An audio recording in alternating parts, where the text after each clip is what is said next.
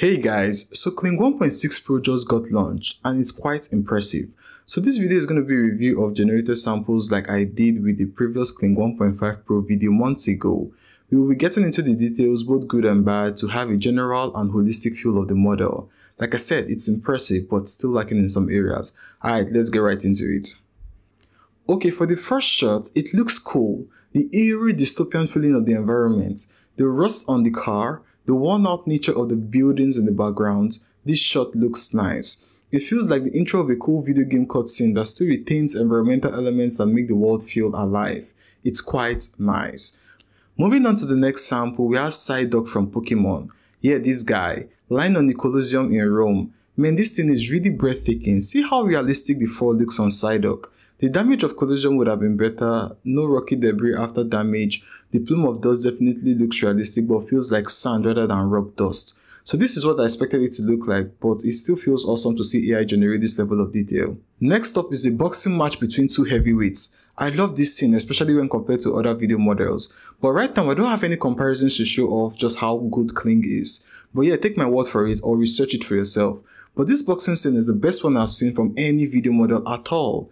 The muscle striations from the punches, the impact the punches make with the face, the reaction of each fighter from each punch, like it's very solid. Next up is this Thor God of Thunder scene. This scene is good. I love how lightning strikes in the scene look realistic.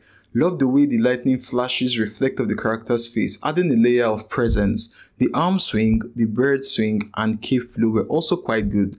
I love this shot so much. Next up is this scene that made the thumbnail of this video. As you can see, this scene is so well generated. Looks like something Pixar would make. Although there are some issues here and there, but it's still very well made. From the realistic scenes in the background to the well-lit eyes of the character.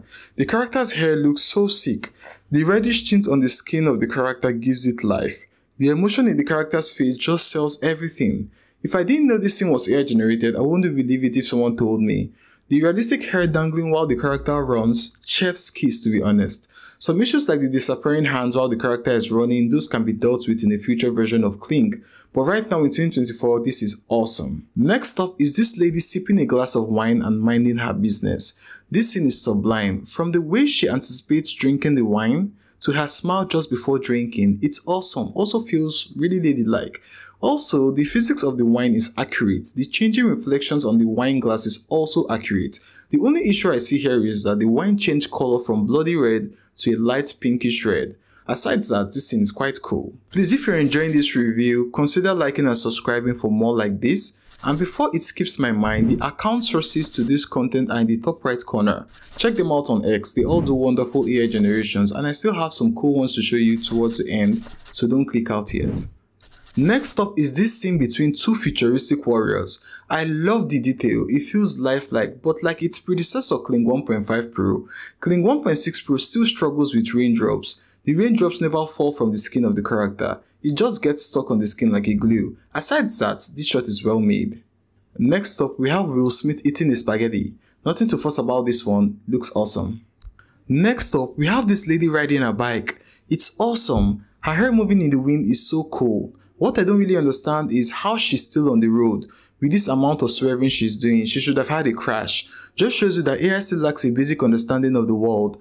Secondly, if you look at the beginning of this shot, her left leg didn't swing over the bike, it phased through the bike, but still a good scene overall though. Next up is the solid interaction between these policemen. This stuff looks like it was shot from a movie. Their uniforms, the busy streets behind them, the tension from their faces, the glances they make at each other while interacting, everything is top notch with this shot, I love it. Next up is this latte shot. The mix between the milk and the espresso just feels natural. As the milk is gradually being poured into the cup, the liquid level rises. The color change of the overall mix is also very lifelike, very cool generation if you ask me. Next up is this monster looking thing preparing to take its flight. The environment is very well lit and detailed, the whole stuff is nice. I included this one just to show you guys that Kling is good with other concepts not found in our everyday life. I saw other videos of crazy monsters Kling made, all I can say is that Kling nails monsters very well. Next up is the BMW clip. Here, the BMW races a fighter jet. I have no qualms with this, it feels very well made. Yeah, I know, another boxing clip. It just feels nice. Boxing is nice in general with this model. Yeah, that brings me to the end of the video. Which of them was your favorite? Let me know down in the comments below. I'll catch you guys in the next one. Bye.